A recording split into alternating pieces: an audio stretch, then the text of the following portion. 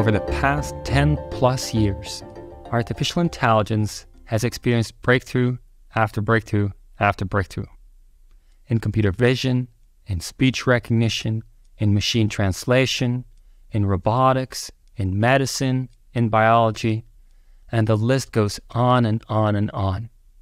Underneath all of these breakthroughs has been one single subfield of artificial intelligence, deep learning. Today's guest pioneered many of the early deep learning breakthroughs and continues to lead the charge today. For his work, today's guest won the Turing Award, the equivalent of the Nobel Prize, but for computer science. Today's guest has their work cited over 500,000 times. That means there are over 500,000 and counting other research papers out there that build on top of his work. In the process, today's guest has made Montreal into one of the world's foremost destinations for aspiring AI scientists and entrepreneurs. Today's guest is also one of the most socially conscientious scientists I know. I am, of course, talking about no one less than Yoshua Bengio. I'm extremely privileged and excited to have you on the show today, Yoshua. But before we dive in, I want to thank our podcast sponsors, Index Ventures and Weights and Biases. Index Ventures is a venture capital firm that invests in exceptional entrepreneurs across all stages, from seed to IPO. With offices in San Francisco, New York, and London, the firm backs founders across a variety of verticals, including artificial intelligence, SaaS, fintech, security, gaming, and consumer. On a personal note, Index is an investor in Covariant, and I couldn't recommend them any higher. Weights and Biases is an ML ops platform that helps you train better models faster with experiment tracking, model and dataset versioning, and model management. They are used by OpenAI, NVIDIA, and almost every lab releasing a large model. In fact, many, if not all, of my students at Berkeley and colleagues at Covariant are big users of Weights and Biases. Yoshua, so happy to have you here with us. Welcome to the show. Thank you. Thank you for having me. Yeah, it's so nice to have you on, Yoshua. And of course, we've met many times in the past, especially thanks to the CFAR Learning in Machines and Brains workshops that you've organized for many, many years with many great discussions. Maybe as a first thing I'm really curious about is you did a lot of work on language models before they became cool. You're working on recurrent neural nets and so forth 10, 20 years ago. What was your motivation at the time? Sorry, it's more like 30.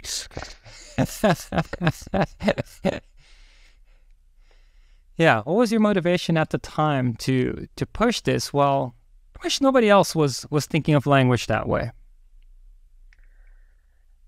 Well, in my PhD, so I got my PhD in 1991, I was interested in recurrent nets and convolutional nets and probabilistic modeling of sequences, because my supervisor was into speech recognition. And I proposed methods that were pretty close to the ones that 20 years later ended up in Google's and IBM's and Microsoft's speech recognition systems that came out around 2010, 2012. And language I really got into at the end of the 20th century, and it's really building on the ideas of Jeff Hinton with distributed representations. So I had this intuition that using what we now call word embeddings, rather than purely symbolic representations based on counting n-grams, that was the state of the art then, statistical methods, you could have a sharing of statistical strength, because the same word can occur in many different contexts and many different n-grams that would potentially defeat the curse of dimensionality that hits n-grams. And actually, I started writing about this idea even before working on language with my brother Sami in 1999, 2000 or something. Is sort of neural nets to learn complicated, high-dimensional discrete distributions with many variables. How could you possibly do that, right? And using representations, of course, of these symbols. And Jeff had been writing about these things for at least 10 years, right? And I have. But then around 2000, I started applying this to modeling actual texts. And this is how the neural language model, as we called it, emerged. At the time, I didn't think it was that revolutionary. It seemed like an obvious thing to do. And it didn't pick up right away. It took like a decade, really, for people in NLP to start really slowly picking it up. And yeah. But it's a very powerful concept that I think not everyone who applies it in modern NLP understands, but it's really important too. It's interesting because, at least for me personally, when I first saw neural nets being applied very successfully, for example, in computer vision and speech recognition, I personally felt that it would need to be very different to also apply to language. That was just my wrong, for that matter, reaction at the time, because it felt to me that vision and speech are signals, real numbers. Neural nets process real numbers, but language seems to have these discrete concepts. But you have discrete, so fundamentally different. You have discrete concepts in speech too. You have phonemes, and in fact, one of the questions I worked on during my PhD and people had been thinking about is not just the relation between the low-level signal and individual categories that are phonemes, but also the high-level part. So what's the joint distribution of the level of phonemes conditioned on the signal? And up to now, I'm still working on these kinds of questions, thinking about how we can. Now I'm thinking about how you can do this in an unsupervised way, that is, discover the right categorical representations that form complicated interactions at the abstract level, given that we only observe low-level signals. Now, when you said earlier that you were investigating distributed representations, which is kind of the opposite of discrete representations in some sense, or can be, and you talk about the word embeddings and so forth. Do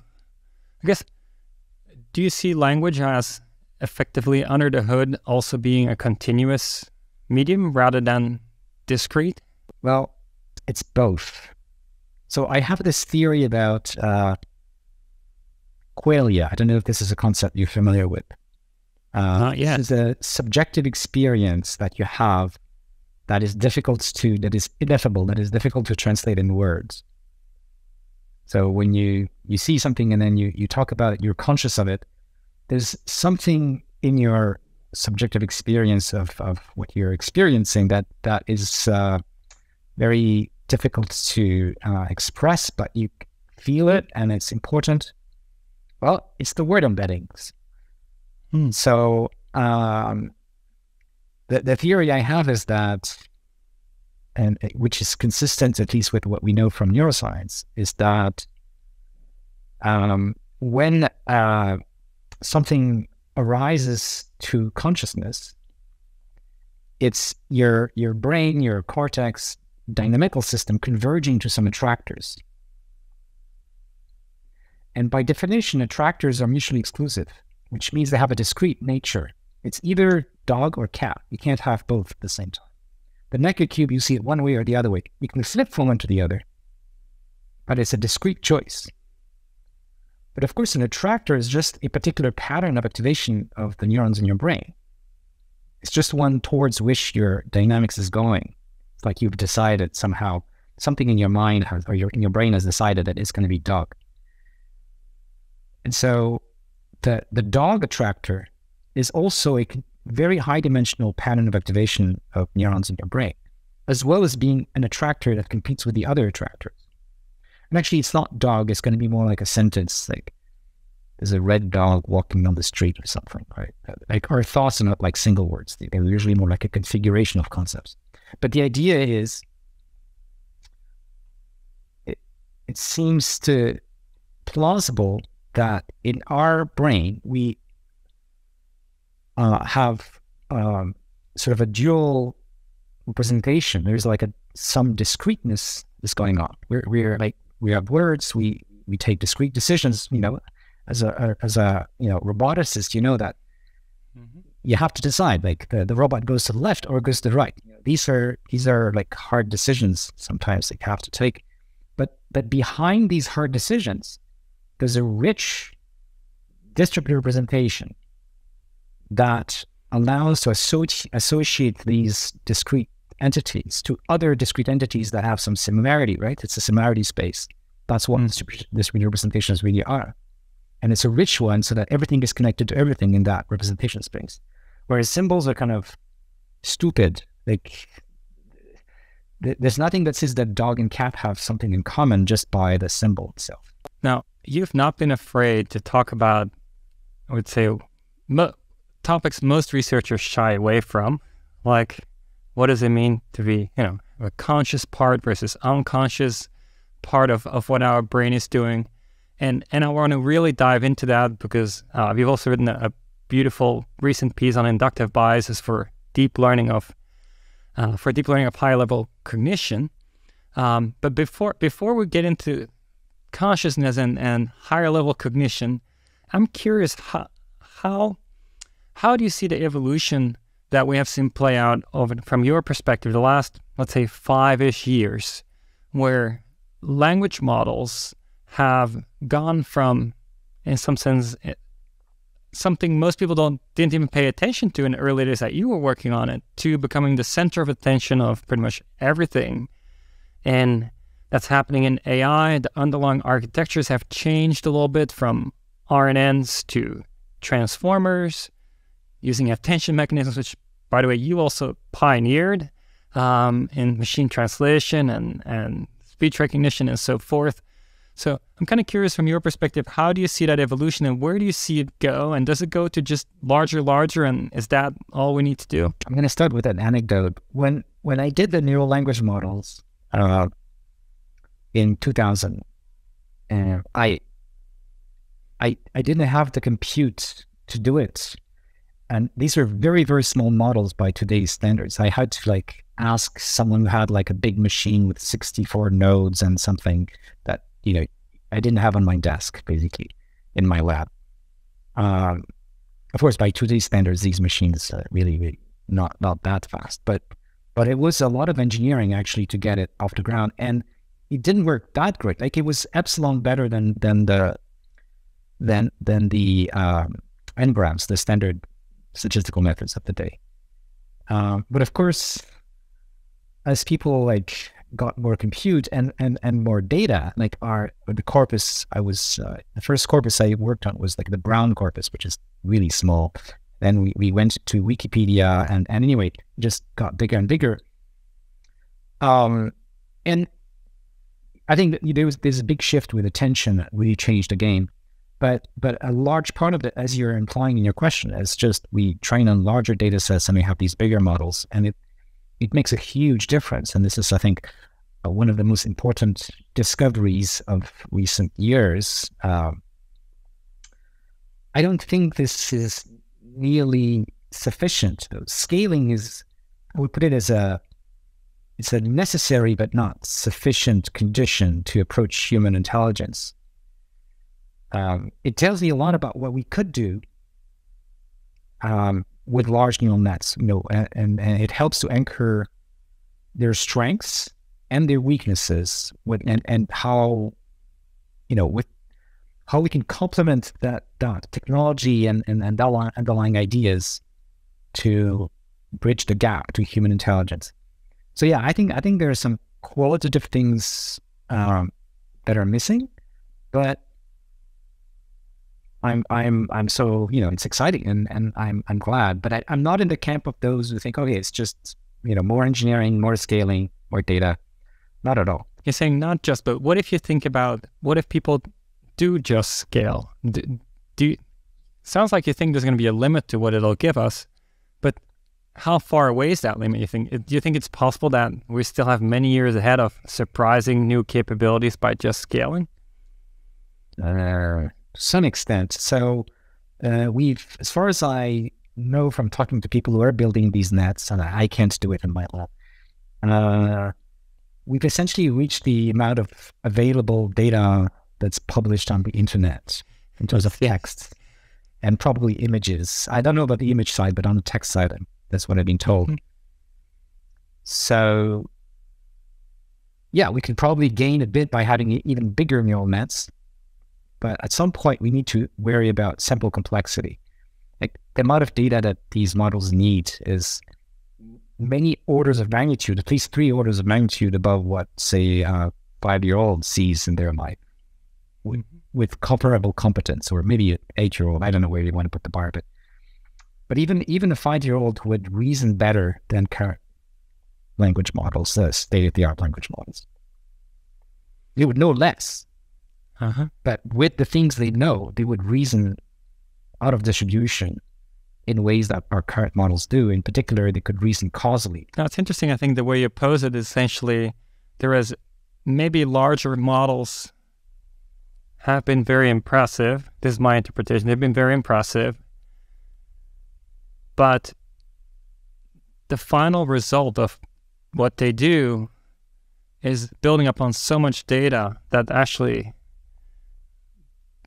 there's a better way. I mean, there's a more powerful way to get to those capabilities, which humans showcase. Pretty much every human showcases by age 3 or 5 such capabilities with far less data ever needed to get there. Exactly. And so maybe it's almost like a parallel quest. It's like build the most capable system today. Maybe for now, try to scale a bit more.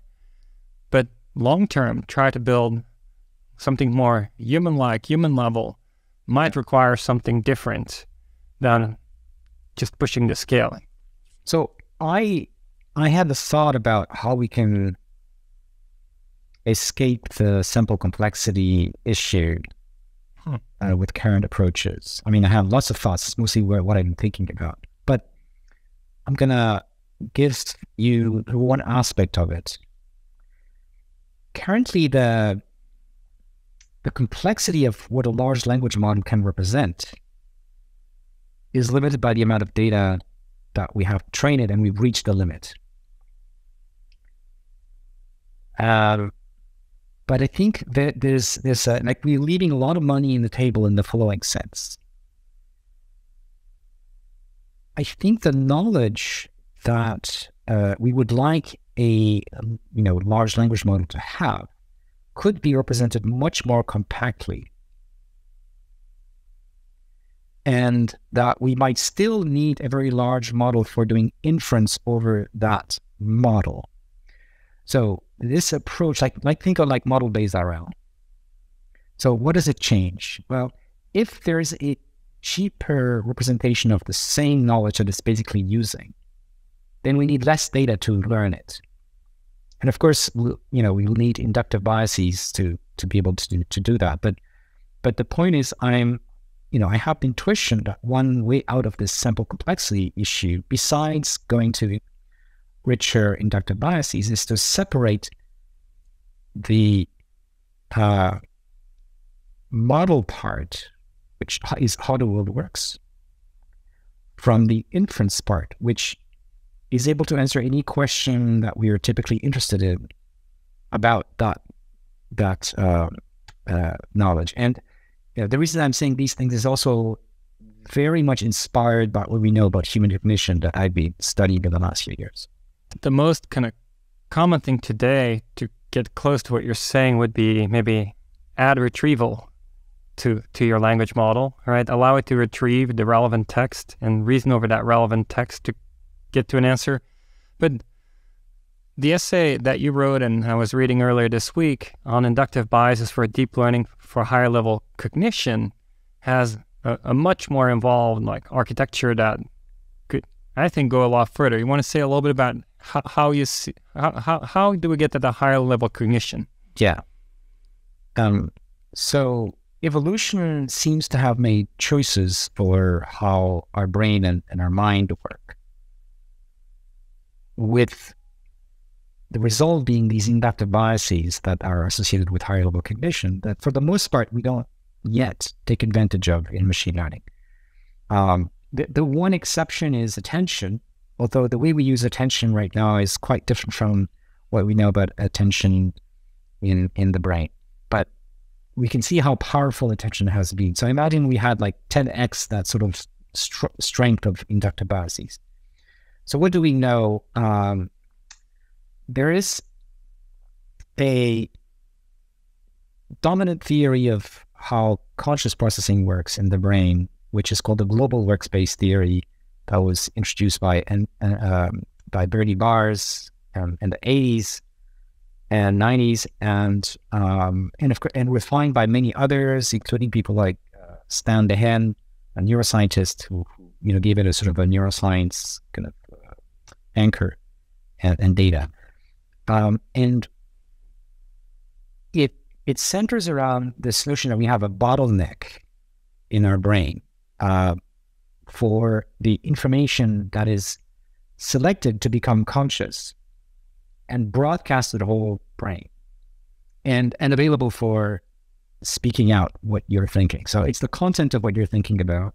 It's also called working memory. So the 5 or 6 or 7 items that you can hold in your mind at any moment. That's it. That's the bottleneck. And it's kind of weird. Like, why would we have such a small number of bits that we can hold when our brain is so much bigger? We have like 80 billion neurons and all their connections, right? So it must be because it has an evolutionary advantage, and it must be a learning advantage, I think. Because it's a constraint, right? And we know in machine learning, constraints like regularizers, things like that, they usually represent a strong inductive bias. Okay, so why could that be useful in terms of learning? And the theory I have, which is developed in this paper and others, is that it forces us to represent the joint distribution among the high-level variables that we are manipulating at that conscious level to be to have a very sparse dependency graph where concepts can only enter in relationship with others through dependencies that involve just maybe 2, 3, 4, 5 things at most. And our memory is also structured around these little chunks, dependencies, like a sentence. It's also reflected in language, these inductive biases. So in other words, there's this sparsity of dependencies that, and by the way, we also know that there's a sparsity of dependencies. This is something you can see in language. Like think about a parse of a sentence, like a semantic parse or a dependency parse. It basically relates just a few things together at a time. Of course, you can have many of these dependencies, but the units are involving just a few concepts. Or think about like mathematical formula. How many variables are there? 2, 3, 4, 10? It's like we think this way. Okay, so that's like inductive bias number 1, but we're not exploiting yet. A related one, which we can see also in language, is that the types of these dependencies these dependencies are reused over and over. Like, for example, you have notions of types. So you have different categories like dogs and cats. And lots of things that are true about cats are true for all cats, or, lots of cats, right? And I can have many cats in the picture, and the same things I know about cats will apply to all of them. Right, so this is, from a machine learning point of view, you have, like, again, a sort of sharing of statistical strength. You have this reuse of components. And so that reusability is another inductive bias. And let me tell you about another one, which is maybe of interest to you because it's, I think, connected to reinforcement learning and robotics. And it's about the action side of our thinking. So if you try to inspect what is going on in your mind while you are planning to do something, you like look at your own thoughts. By the way, this is called metacognition, observing your own thoughts. You also have this kind of sparsity. How big is a plan? Well, maybe you can like click and zoom on some things, but it just has a few steps. So it has the same kind of organization of a few things at a time that are connected, and then, right? And if you ask, like, why did somebody do something, or what did somebody do? Like, what happened that changed from this scene to this other scene? What explained the new thing that I'm seeing right now outside? Usually we can come up with a single sentence that explains it, or at least we're looking for one. It doesn't always work.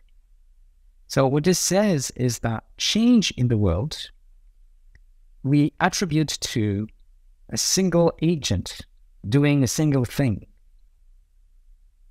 So this graph of dependencies is also a graph that tells us about how things change in the world, which has to do with causality.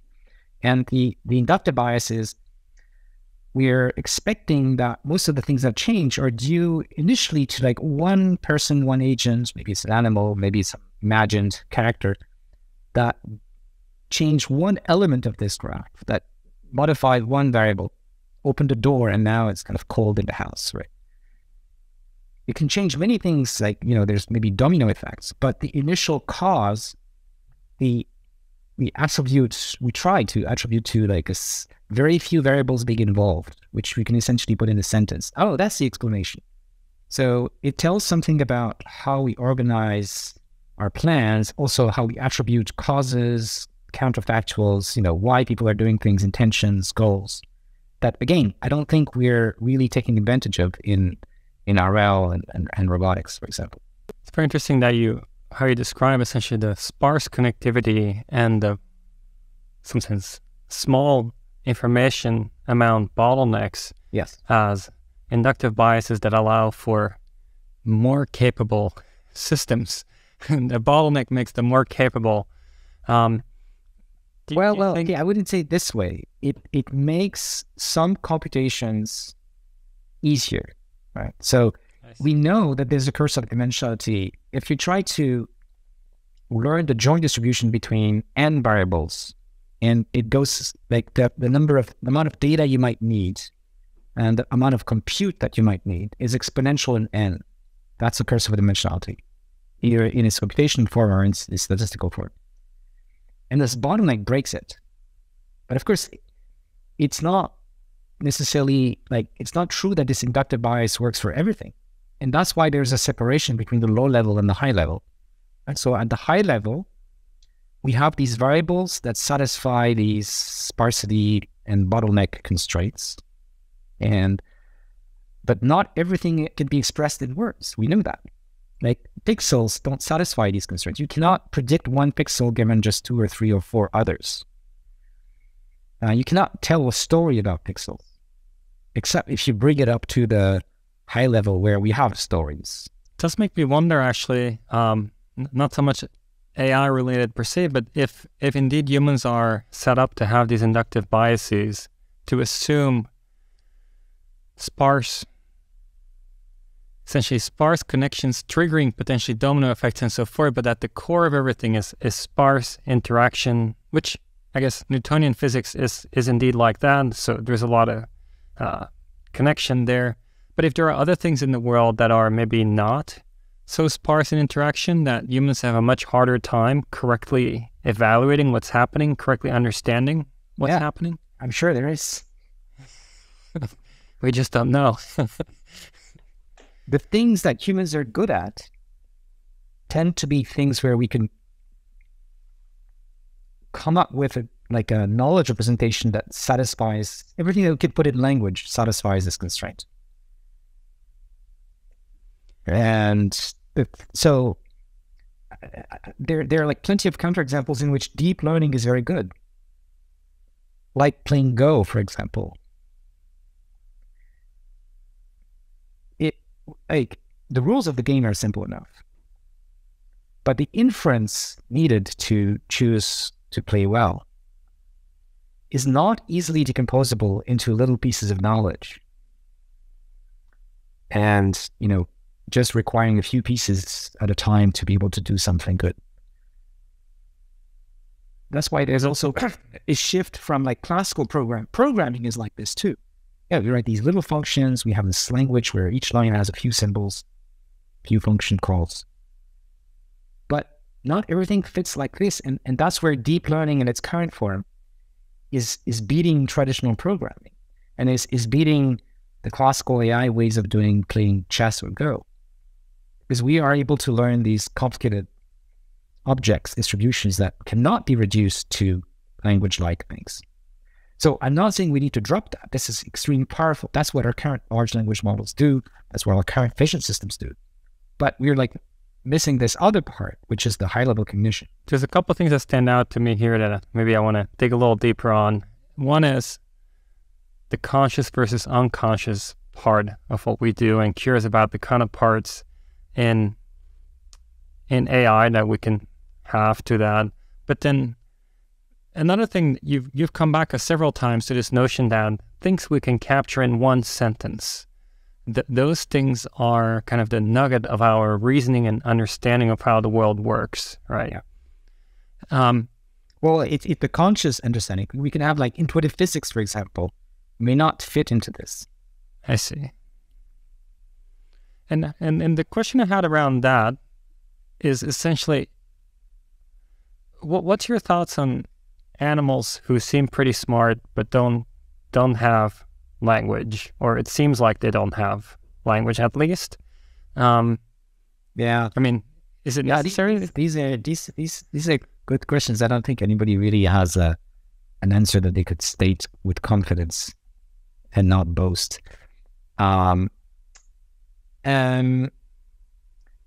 I have cats, and they seem to reason to find solutions to problems, even in like a setting where they have zero experience. So they seem to put together pieces of knowledge in order to find solutions to problems. But they don't have language. And of course, in many ways, they're stupid as well, right? So my guess is that many mammals have a lot of the same machinery, but we've developed it a lot more. And one hypothesis, for example, that I heard philosopher Dan Dennett talk about, which makes sense, is the evolution, the expansion of our linguistic capabilities in the human line. We don't know where exactly, has given us some extra reasoning power. And but like, for example, the working memory bottleneck, this is something that most mammals share. And by the way, this is interesting that many other animals have a larger working memory bottleneck than we do. Really? Yeah. How do people know that? Oh, they can test that. Like memory, it's just a memory game, right? So they can train monkeys to play games. They give them rewards, and so they can play memory games. There are all kinds of memory games, and basically there's a point at which you start not being able to do well, which is your capacity for short-term, very, very short-term memorization of arbitrary things. Mm-hmm.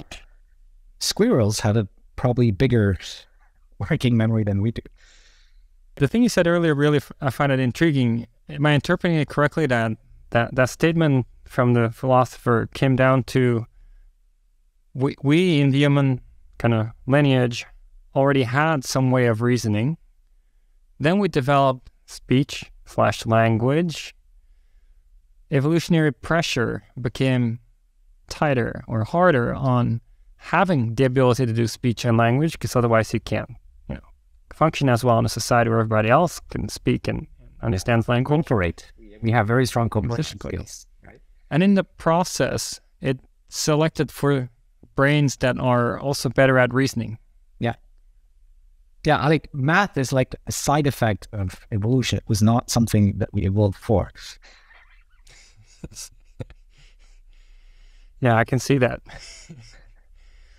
Now, going back to the conscious versus unconscious, like, I guess maybe we can start with something very simple. What do humans do conscious versus unconscious? Where's the line drawn between those things? So it's interesting that there's now a lot of work that, well, at least claims to identify that line that you're talking about. So we can observe with various instruments things going on in your brain, and kind of be able to say, this information has reached the conscious level, and we know because we can ask somebody. Or a monkey, we don't need to ask. We ask them to do a task that reveals that they know something. And we can play with the strength of the signal, so that if it's too weak, we can see that the information is there in their, for example, their visual cortex, but it didn't win the competition. That's the way to think about it in the global workspace theory. That information didn't pay, there was not enough attention paid to that. And so it didn't come within the working memory that's broadcast to the whole brain and influences our decisions and actions and so on.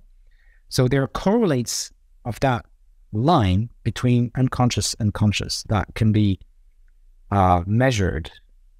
And that's how we can see, for example, that you become not aware, but your brain kind of knows an information for some time, for a few hundred milliseconds.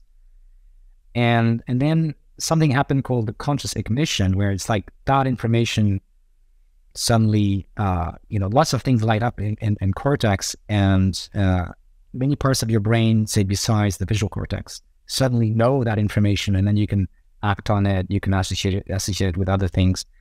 You can, talk about it if you're a human. And the behavior in your brain between those two phases is very clear and distinct. Very clear and distinct in that people measure electromagnetic activities in the brain and see a different pattern? Yes. Now, as you mentioned earlier, the way attention works in the brain is supposedly very different from the way it works in our current attention architectures.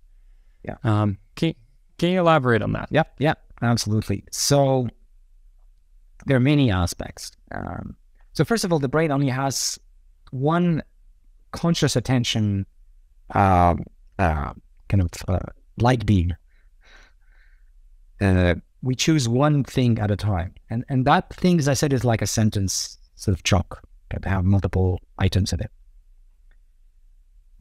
In a transformer, it's like we're doing all of this computation with attention simultaneously over like all the layers, all the units in the same layer. So it's like we've found that tool, and then we replicated it in many parts of the network. And maybe there are also things like this going on at the unconscious level. So there may be, we know that there's inhibitory processes going on in the brain that may play a similar role, but there is this one special attention, which is the attention that gives rise to what's called awareness, the thing that you can report verbally. And it's correlated. It's not exactly the same, but it's essentially, one leads to the other, essentially. Now, this conscious attention is discrete. It's like, the neck cube example I was giving before. You either see the neck cube one way or the other way. You either have dog or cat, or maybe you have a sentence with both, but there's a competition. It's this sentence, not this other sentence. You don't think two sentences at the same time mixed with some soft weights, which is the current way we do attention. In 2014, when we introduced the modern form of attention that is in transformers these days, we were quite aware that, well, human attention is more like this hard, probably stochastic phenomenon where you choose one thing or the other, like discrete actions in RL. But we chose to do this soft attention because, hey, we can do backprop. It's much more convenient, right? It's just we didn't have the algorithms to conveniently train a system with stochastic hard attention. Actually, in like our second paper on attention, we did a comparison between soft attention and stochastic hard attention, where the policy for choosing is just reinforced, like a very simple RL-like gradient estimator. And I was convinced that the soft attention would be way, way better than reinforced. It didn't turn out that way. It was the same. So my interpretation of this is that there is a clear advantage if you can, compute gradients the way we do it in deep learning these days. But there's probably an advantage from the stochastic hard attention that has balanced this out in that older experiment from 2015. And I'm now, kind of thinking we can design much better algorithms for learning to attend in a way that's stochastic hard decisions, just like with conscious attention. Now, when I think about hard attention, you lose a lot. And so it's interesting to hear you say that you think you might be able to learn equally fast, because once you apply a hard attention, you essentially discarded so much information that you could have passed on. And there's no backpropagation for that anymore. It's gone from this information flow. Yet somehow it just seems like fundamentally it is less efficient to learn that way, but you think it doesn't have to. Okay, so you have to remember it's an inductive bias. So inductive bias is like, regularizers in machine learning. They make your life harder, like, in the sense that they restrict your capacity. So we had a paper, I think at Europe's 2021, where we took transformer-like architecture, and we replaced the communication between layers that used to be soft attention by something that involves discretization. And we used some tricks to backprop through the discretization, which I don't particularly like, but actually these tricks have been very popular. I had another paper about these tricks in 2013, I think. Anyways, but the interesting thing is that by forcing to discard information to go from a continuous, so basically we had there's a paper called VQVAE, which came before ours, that had a similar thing, where you have a communication between two parts of the network and you create a discrete bottleneck. So you've got a vector in, you decide of a symbol that has its own embedding, and you take the nearest neighbor, you send the discrete ID of that symbol to the other guy, and the other guy then translates it back into a vector, and then, it's all continuous after that. Right? So we just made this discretization bottleneck of communication between different parts. And it got better out of distribution generalization in our experiments. And why would it help, right? Because you're discarding information. The theory I have is, why would symbols help when you could just do continuous vectors? And the thought I had at the time, which I still think makes a lot of sense, is you create a plug and play scenario. So if I describe something with a sentence, and I, instead of having like a very detailed description of the image of a dog, I just have the word dog. It's applicable to all of the images of a dog. And maybe I can reason at that level and discard all those details. Also, if you think about different parts of your brain communicating, so let's say fire. Well, you could hear fire, you could see fire, you could smell fire. You want the different parts of your brain to be able to like exchange information in a way that they can quickly learn that common language. By the way, that idea of a common language between different parts of the brain is an idea from Bernie Bars, again, from the late 80s. And so you now have this very constrained communication form.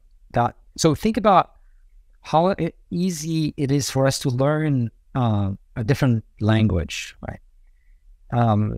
It's easy because the words have a restricted capacity, each word. And so you can get, you don't need to know about the details of how the fire arose. It's fire. And you can just plug that into everything you know about fires. So you can see that it's an inductive bias that allows to separate pieces of knowledge, like the details about how the fire looks like, from, well, what you need to do when there's a fire, for example. If you had a rich continuous representation, then what happens is that all of those details want to sneak in. And then it gets harder to generalize to a different kind of fire that maybe comes from a different sensory modality. This makes me think we should do more work on multimodal learning, everything you described there, collecting multimodal data sets and see what can be achieved with them. For sure.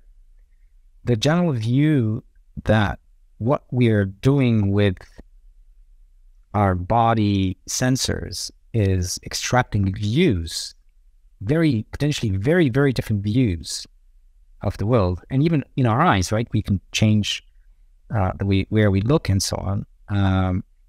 But it's all like different views on a very complicated reality.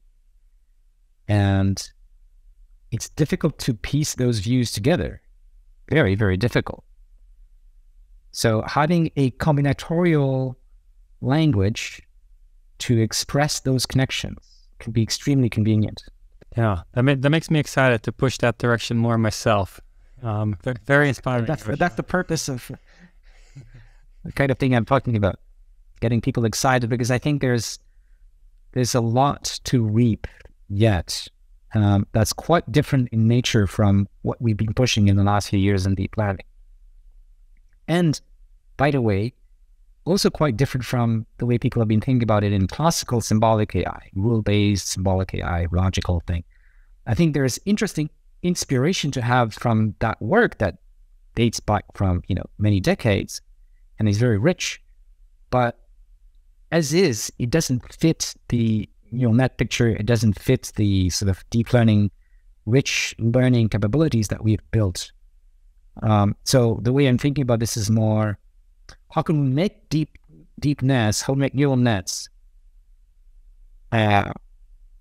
represent that sort of combinatorial discrete structure that's inspired by how cognition works, and reap all of the advantages, but not throw away the baby with the bathwater. Can you say a bit more about what are gflow networks? So yeah, they're really motivated by how we can train this kind of attention policy that we've been talking about, that selects and combines pieces of knowledge, discrete concepts, in order to find solutions to problems, to reason, to plan, everything that we see our higher consciousness do. So what they are, they're somewhere near the intersection of generative models, reinforcement learning, and variational methods. And the main thing that a gflow net learns is a generative policy that can construct a data structure. So think about a graph, but really think this graph is meant to represent a thought, not necessarily like a linear sequence of words, but more like, think of the semantic parts, like how these words are related to each other through relations. So this is a data structure, which again, I like to think of as a graph. And these gflow nets can generate such data structures sequentially, just like your thoughts go sequentially, one little piece at a time builds up. And in that sense, you could think, oh, it's just an RL method, because you learn a policy that it tries to achieve something. But the typical RL is trying to find a sequence of actions that maximizes a reward function, whereas gflow nets are trying to sample these structures, these objects, with probability proportional to the reward you get. So there's a subtle difference here, and there are connections to existing work in RL. The connection to generative models is that, well, it's a generative model, right? You can train these things to generate objects. You train a sampler. And the connection to variational methods is a bit more technical, but you're not able to let's say, directly learn a sampler. There's the loss function for gflow nets and mainly like probabilistic learning things like in variational methods are essentially intractable. So it's not like in normal supervised learning where you can say, oh, I have a loss function I can backpropagate and so in the variational world, what we do is we have, you know, a proxy, something that we can differentiate, and it's going to be a loss function that's going to allow us to train the machinery that does what we want, say inference, you know, sampling things with the right probabilities. And by the way, this is very convenient to represent Bayesian posteriors or any kind of posterior, probabilistic posteriors, because when you want to sample from, say, P of, say, parameters given data, it's intractable to compute that probability, but it's easy to compute the joint of P of data and data, P of parameters and data. So we can get an unnormalized reward, which is how well do you fit the data and the prior, and we can train a neural net to sample the parameters in proportion to that reward. So that's something we've started playing with, and we have one paper already on. But yeah, so gflow nets are interesting because they also not only allow us to learn to sample objects, but also as a side effect of that, we're also learning what's called marginalization quantities, like the probability of some subset of variables where you ignore a bunch of others. In other words, you're summing over all these other things. That again is an intractable thing. So you can learn probabilities over any like subset of quantities that you care about. So a thought is usually a subset of all the things you could think about say an input or a plan. And in order to properly manipulate this kind of objects, you need a partial inference. What I mean by this is when you plan something, you don't think about all the details, right? You're throwing away a lot of information about the state. Or if you're doing caption generation, right? So you have an image, and there are lots of things you could say about that image, but somehow you're going to focus on just a few aspects. And implicitly, what you're doing when you do that is you modularize over all the other things you're not saying that are also true. And gflow nets are good for doing this sort of thing. I like what you described is what does the training data look like to train a gflow net? Yeah. So normally when we train a neural net these days, like a large language model, if we want the language model to represent something very complicated, we need a lot of data to go with that. It's like basic learning theory. Yeah. But here we are in a slightly different situation because we are doing this separation of model, which is the reward function, like how things work. Are these concepts consistent, coherent with each other? I like to think of these as like an energy function. So there's the model part, how things work in the world, and then there's the inference part. But and you know, we would use the gflow net for doing the inference part. And once you have inference, you can help to learn the model as well, like in BAEs, for example. But the thing is, if you think about how we train an inference machine, we don't need to train it with real data. It can query the model, like in model-based RL, right? So if you want to train a policy, I mean, that's the way we train, Go playing machine. The model is the thing that runs the simulation. You don't actually need to play with a human. You know the rules, so you can just generate as much data as you want. This is fake data. And so now the having a very large neural net of the kind we love these days could be useful even if the data set is small, because what you're learning is how to convert the knowledge in the data set into a model, and then convert that model into a machine that can answer questions as inference. Probabilistic.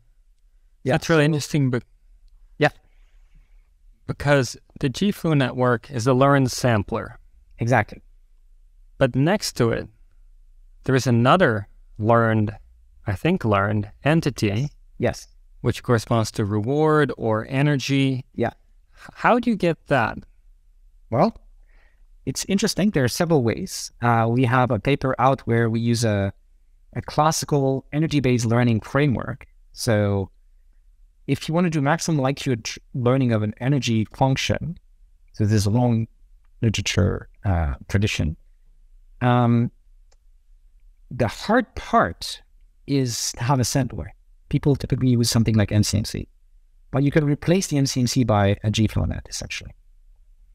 So that's one approach, but there's an even more exciting approach where you don't even need to sample data at all, because I don't think our brain samples images, for example. You just need to sample the high-level stuff, and potentially things like a causal graph, or one way to think about it is you can sample parameters. And in that case, so these are two ways. So one way is the classical maximum likelihood energy-based learning approach, and another way that we've been working with is the Bayesian approach, which I think is more like what the brain does. When I'm reading the gflow net papers and the write-up summarizing it, I'm really inspired, partially also because it seems like there's still a lot of opportunity for future work. Is that right? Yeah. I think we're just opening the door to all kinds of algorithms and architectures and ways of thinking about problems that is heavily inspired by everything we already know, but is also kind of in a different category. And it seems like gflow nets is one incarnation, but there's the bigger principle of how you model something compactly could be separate from your inference system, which might be much more computationally heavy. Yeah. But because you model something separately more compactly, you need a lot less data. Yeah. That's the promise of, that has been the promise of model-based RL since the beginning, right? True. But we can apply this thinking not just to RL. This could be, also in cases where there is no sequence of decisions. It's just there's knowledge and there's inference, questions you'd like to answer. And it fits very well what we know about high-level cognition. So if I tell you, oh, there's been a change in the traffic laws, now we have to all drive on the left, or, that can happen if you just go to London.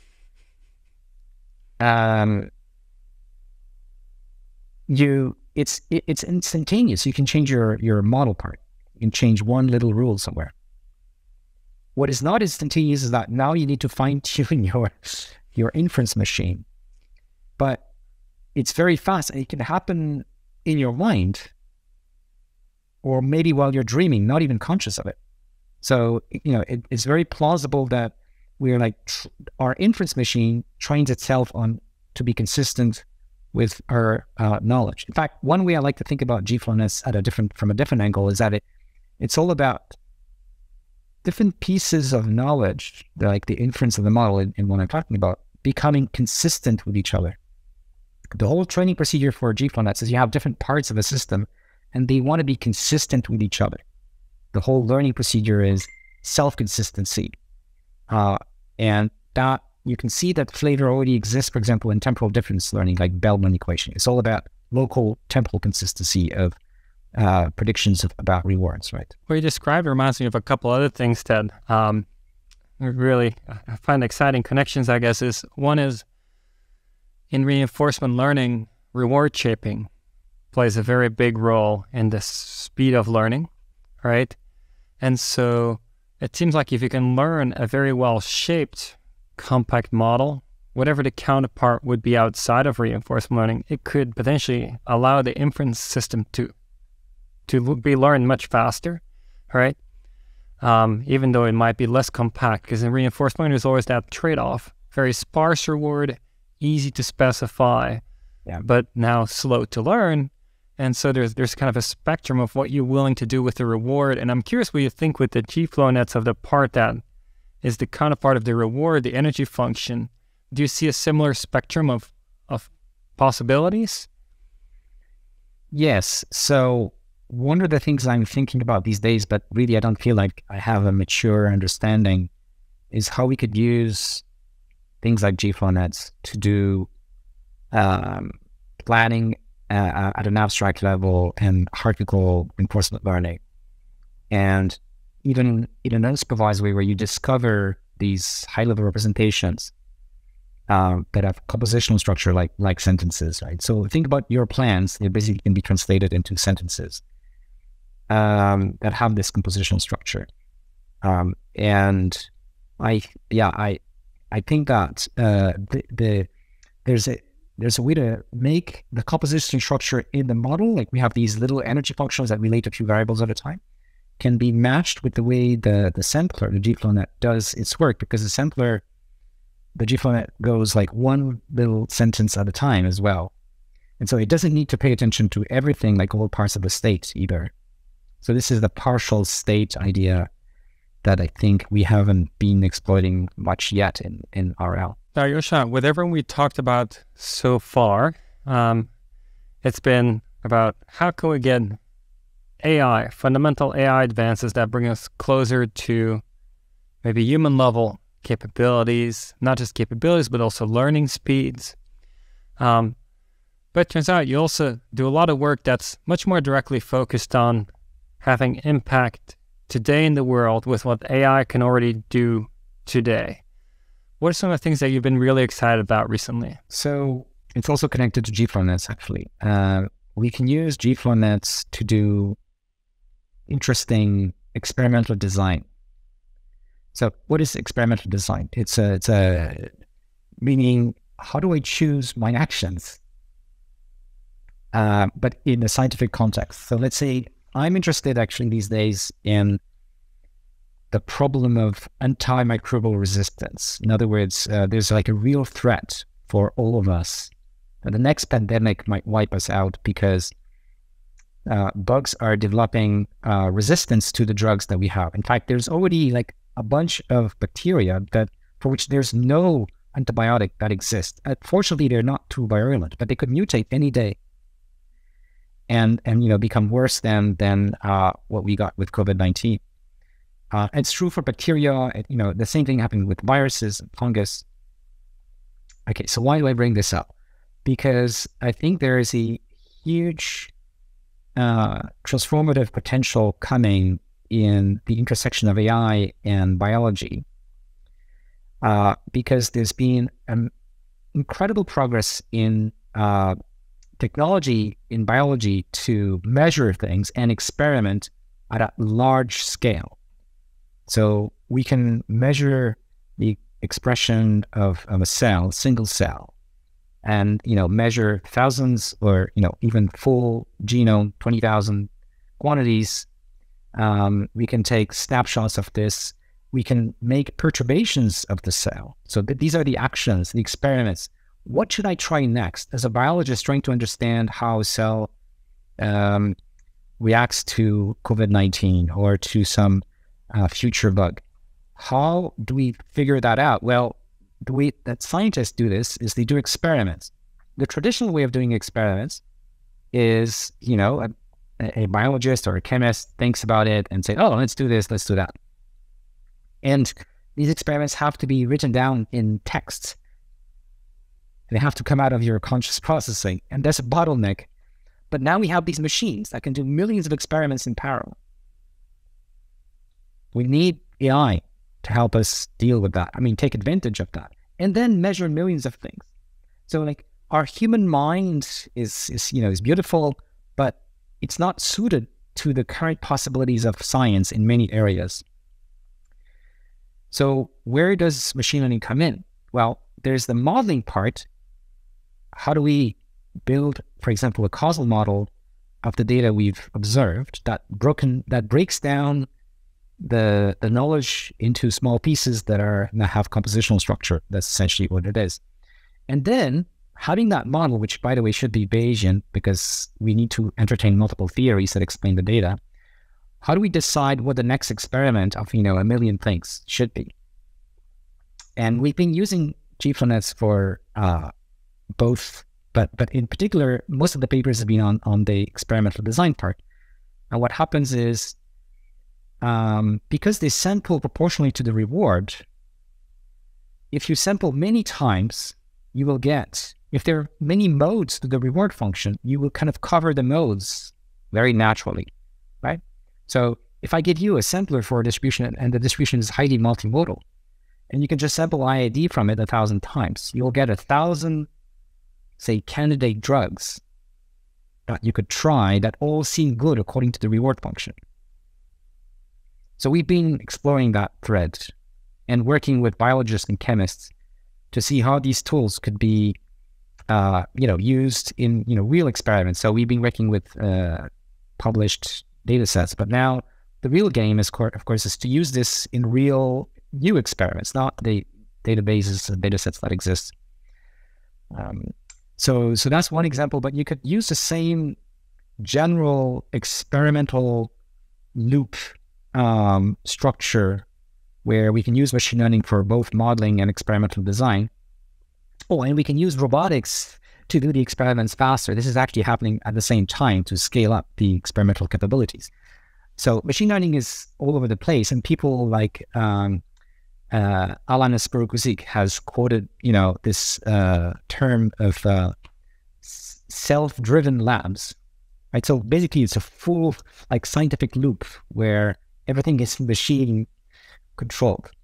I don't think we're there yet, but this is where we want to go. Humans will be in the loop because there are lots of decisions to take at an abstract level. But the more we can automate this process, the more power we can get. Are there any specific diseases that you think of that this could impact, or is this more of a when something new surfaces that we've never done anything with before, we can as quickly as possible get on it and I guess get rid of it? So I think the framework that I'm talking about, and I'm not the only one to talk about, right? My group is using gflow nets, but people have been thinking about how machine learning could be used in science in this way for a while now. This could be applied to everything in the medicinal world, but also even more generally. But I'm more interested in the areas where industry is not going because it's not profitable, but the value to society or the cost of not doing anything to society is huge. So for your information, for example, the problem of antimicrobial resistance is projected to cost $100 trillion by 2050, and to yield to cause 10 million deaths per year. That's more than COVID. And it's year after year. It's not just a 2-year thing. And the industry doesn't do much because there's a market failure, which you'd be long to explain, and they don't have any incentives to really do the right innovations for this. So I think academics need to get into these things. And the other big problem, of course, that everybody has heard more about is climate change. And a lot of what we've been doing in my group is motivated by that as well. It turns out you can use the same techniques of scientific discovery machine learning tools for discovering new materials that can be used, for example, for storage of energy, for carbon capture, or for better batteries. These are examples. But of course, there's also a lot of more common commercial uses of having machine learning to help in material design. And by the way, this is an area where robotics is quite important, because we don't have the parallelization of biology as a sort of cheap trick that we can use. That's really interesting. I mean, when you think about, these automated labs for materials, for cures effectively to diseases, it's one gigantic machine run by an AI that is trying to solve, or it's not so much solve a specific problem, it's more like optimize against an objective, trying to do better than humans have been able to discover so far. Actually, it's not optimize. I've learned to try to remove that word from my vocabulary and replace it by explore. So optimize is what like our usual RL does, and our optimization methods, of course. But in many cases, what you want is not optimize, but sample all the good things. So there may be a lot of solutions to a problem, and sometimes you just need one solution that's optimized. Sometimes you really need to have as many of them as possible. And there are many reasons why you would like to have many of them. If you're Bayesian, this is going to create a safer decision-making process. If you think about drugs, it's because the way that we are constructing the reward function is imperfect. At the end of the day, there's going to be a clinical trial.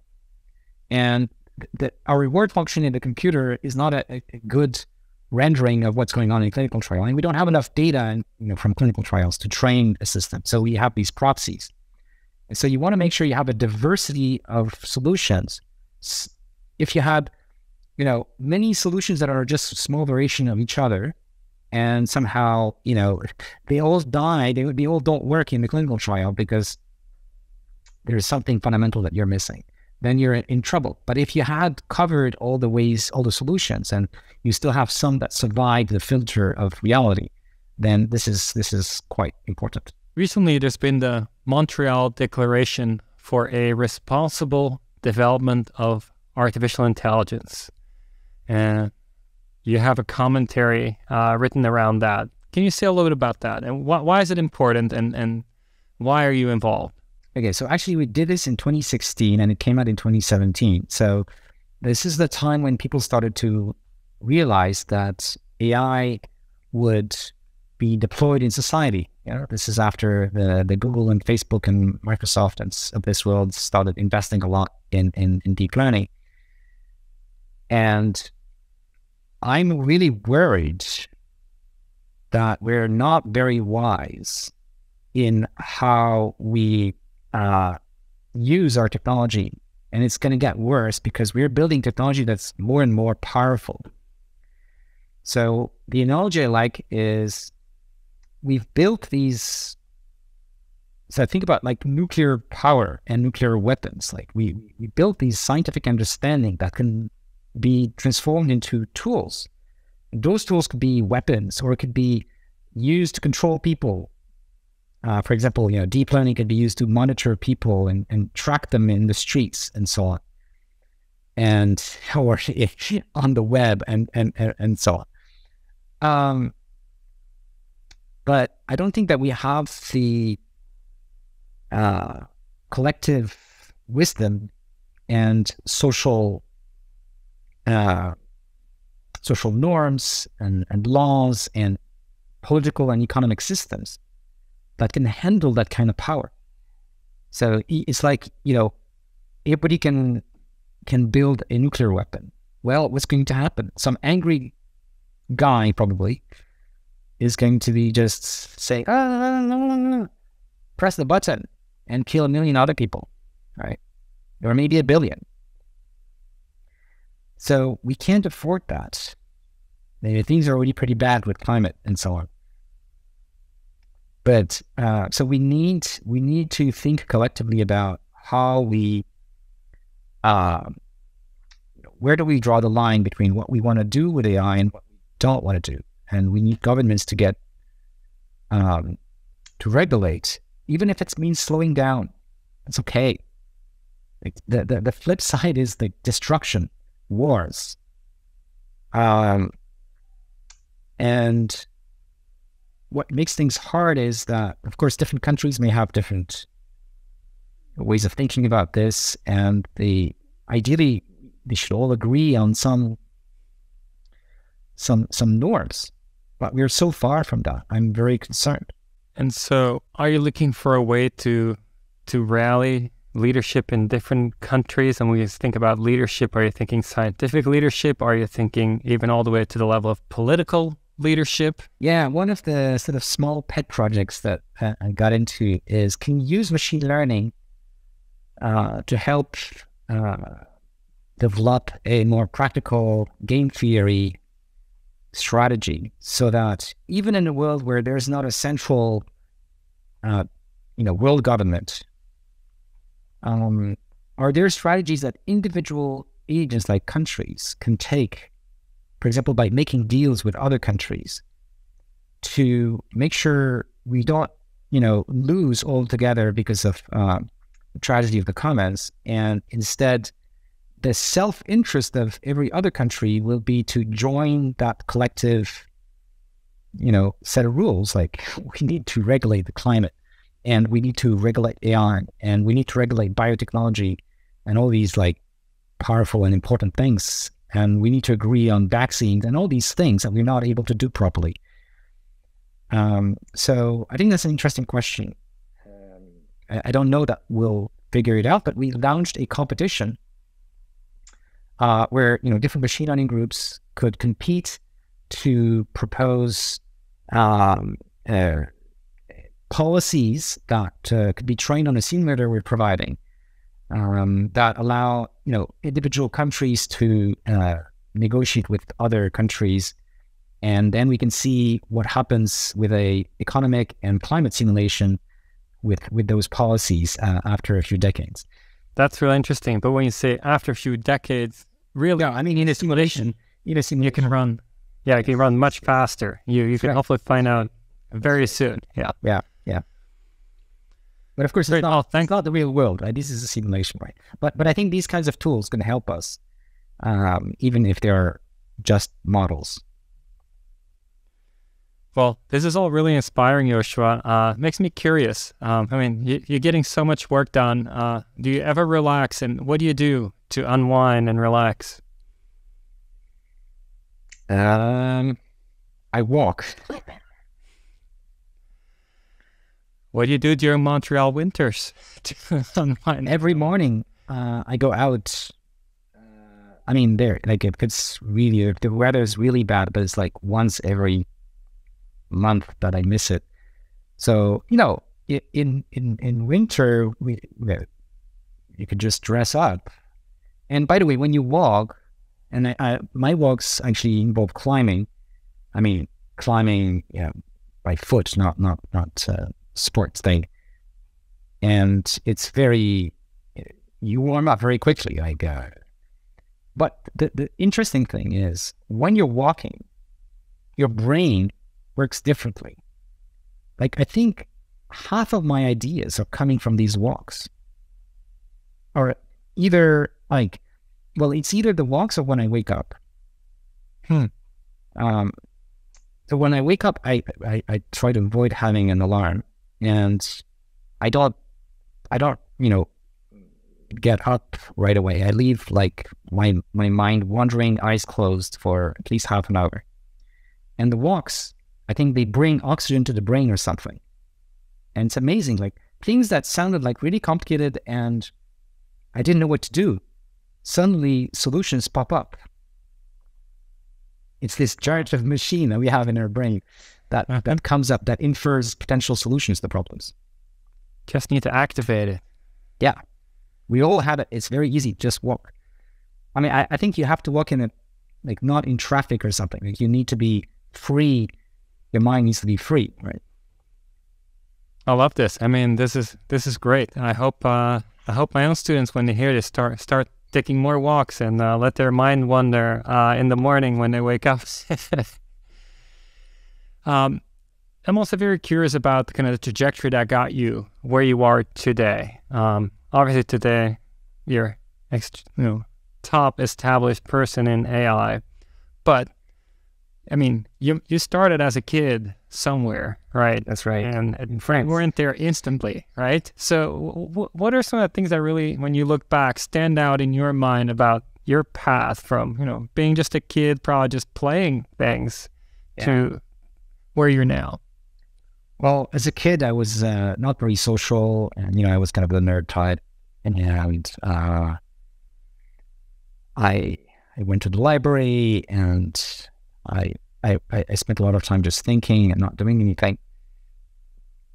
And I was lucky enough that my parents helped to give me a lot of self-confidence. It's unfortunate that not having enough self-confidence really kills a research career. I've seen really smart people that were just too inhibited, lacking confidence to take the time to push your own ideas. So that's one aspect. I've been very lucky in my trajectory to meet people, like Yann LeCun, Jeff Hinton, many others that were initially role models for me, and to quickly get into a scientific community that stimulated me a lot. And one thing that really I think helped me is I'm the kind of person that keeps asking the why question. I think we never do enough of it. So people will read a paper, or I will tell something to my students and they will say, yeah. And they don't actually understand it, or understand at the level that they could prove it to someone else, or you need to be able to prove it to yourself. I don't mean just math, I think we take things for granted too easily as humans for, probably inherited reasons. And as scientists, we need to question things all the time. So if you use an algorithm, why does it work? What's the intuition? It's asking those questions, I think, that feeds the thinking machine. Now, one thing you said was you think you're very fortunate that your parents had you grow up with a lot of confidence, right? That they instilled that in you. Are there things that stand out, maybe specific memories or general principles you think they followed that kind of led to you building that confidence? They gave me a lot of freedom as well.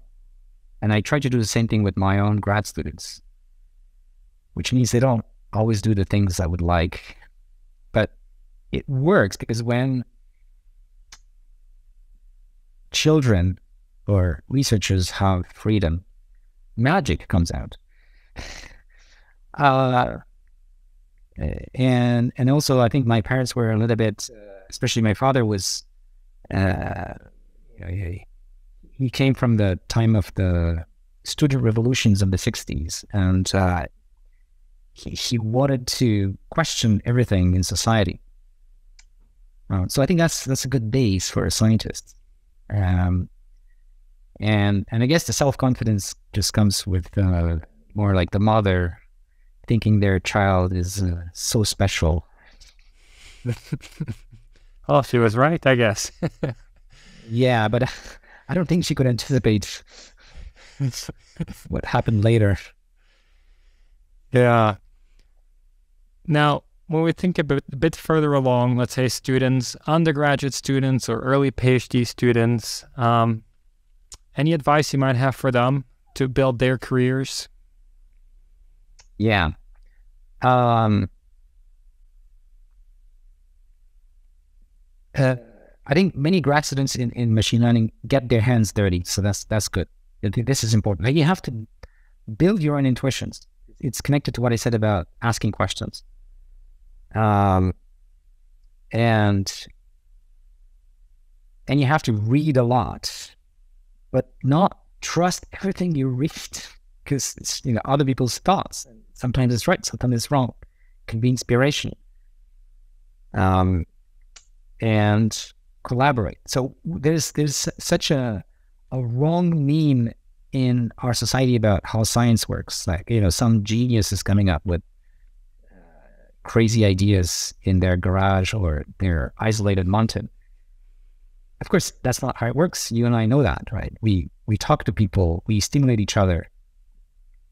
And even though I was not a very social person initially, I realized quickly, as early as a PhD student, that it was through the discussions with others and choosing who you're going to be working with is much more important than in what university or what lab, but like the people that you collaborate with, that they're going to stimulate you, they're going to question your ideas, and they're going to come up with things that you didn't think about. So we need to cultivate that. And I've always thought of my group as kind of a family, right, where there's enough trust that people will feel free to share their crazy thoughts and not feel like that they might say something stupid and feel bad about it. Well, that's really great advice. Well, Yoshua, it's such a pleasure chatting with you. Thanks so much for making the time. My pleasure. Thanks for all the great questions and the discussions. Thanks so much for listening. If you enjoyed this conversation just as much as I did, please give us a thumbs up, leave a comment, put a rating. It'll help other people find the show. Thank you.